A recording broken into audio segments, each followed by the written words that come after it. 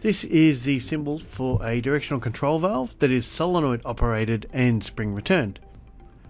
The symbol on the left hand side that is now yellow is the symbol for a solenoid. So a solenoid is an electrical device that will operate the valve. The majority of solenoids used in industrial hydraulics are in fact pushing solenoids, where when you energize the coil it will push a component inwards.